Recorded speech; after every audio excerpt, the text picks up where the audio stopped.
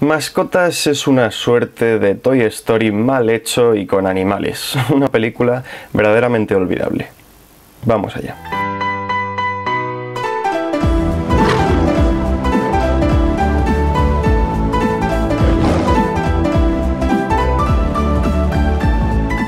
The Secret Life of Pets es una de esas películas que llegan a las carteleras de vez en cuando por ahí perdidas, cintas de animación de las que nadie jamás acabará acordándose, en la que a veces ponen vocecillas de famosos tanto en España como en Latinoamérica para que la gente se vea más tentada de ir al cine y cuyo único objetivo es que los niños pasen un rato agradable.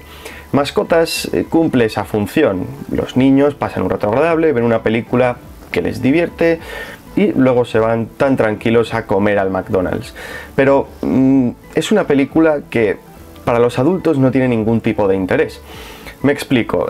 Pixar hace películas realmente sobresalientes. Up, Wall-E, Toy Story 3, todas estas cintas, aparte de muchas otras por supuesto, son cintas en las que los niños pueden disfrutar de una muy buena película, pasárselo en grande y disfrutar de una tarde de cine, mientras que los padres pueden disfrutar de la película y a la vez reflexionar sobre las ideas que transmite esa película. Sin embargo, con Mascotas no tenemos la segunda parte. Los padres simplemente están ahí acompañando a los niños y no tienen ningún tipo de interés en la película. La película no tiene ninguna metáfora, no tiene ninguna enseñanza, no tiene ningún punto en el que le haga pensar a los padres, no tiene una crítica a la sociedad por esta razón, no tiene una visión de la vejez de un anciano y de la muerte o cosas por el estilo, como por ejemplo en Up.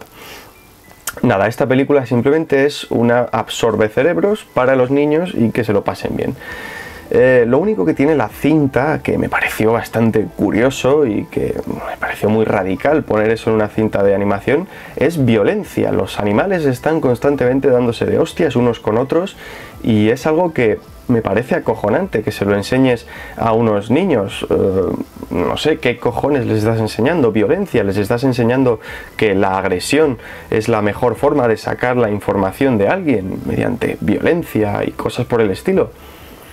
No sé, es muy desconcertante. Los personajes, tenemos alrededor de 10-15 mascotas que son las que protagonizan la película, que van dando vueltas por la ciudad de Nueva York, pero resulta que son personajes olvidables. Es que no me acuerdo del nombre de ninguno. No me acuerdo absolutamente de nada, ni de su nombre, ni de qué personalidad tenían, ni de qué es lo que les gustaba, qué es lo que no. Son personajes que están ahí porque la película tiene que avanzar de alguna forma. El conejo, el perro, la gata, la película tiene que avanzar y hay que poner a personajes que la hagan avanzar. Ya está, no tiene ningún otro tipo de explicación, nada de construcción esos personajes. ¿Y qué cojones importa que sean mascotas? Mira Toy Story, personajes que son unos muñecos y cuya personalidad es verdaderamente abrumadora. La de Buzz Lightyear, la de el vaquero este, que ahora mismo no me acuerdo cómo se llama. Hasta el perro salchicha tiene personalidad. Aquí nada. Esto es, pues bueno, pues son personajes de animación, están ahí, hacen sus cosas y la película se acaba y ya está. Muy decepcionante porque claro, Pixar nos ha acostumbrado a ver películas muy buenas y ya no solo Pixar, Disney también, Ralph, Zootrópolis, son películas muy interesantes y que tienen un mensaje de unidad y de respeto para todo el mundo, como por ejemplo Zootrópolis, el aprender a aceptar a todos por igual, Ralph, el no rendirte nunca, cambiar tu forma de ser para agradar al resto de...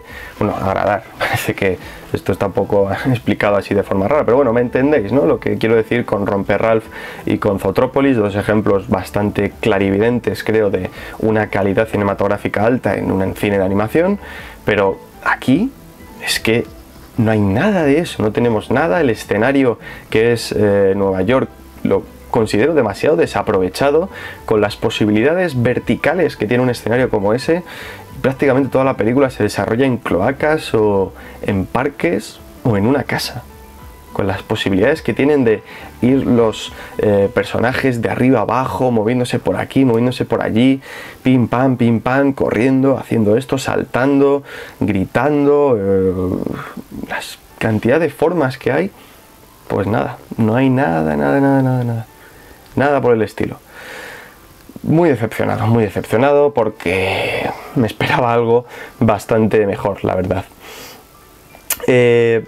No se me ocurre mucho más que decir. ¿Que la animación es buena? Pues claro que sí, la animación es buena, se han gastado mucha pasta, la animación es muy buena, pero la calidad final del producto es una basura. Es como comerte un bombón que por fuera parece muy bonito, pero a lo mejor por dentro tiene una cucaracha. Pues obviamente no mola. Así que bueno, Mascotas es una película muy olvidable, le voy a dar una nota de 3,5 sobre 10. La ves, pasas el rato y la olvidas en cuanto la acabas porque no tiene ningún tipo de interés. Sobre todo si eres un niño te lo vas a pasar muy bien. Si eres un adulto, olvídate de esta cinta porque no te va a interesar absolutamente nada. Así que lo dejamos aquí, espero que os haya gustado el análisis y nos vemos como siempre digo en el próximo vídeo. Adiós.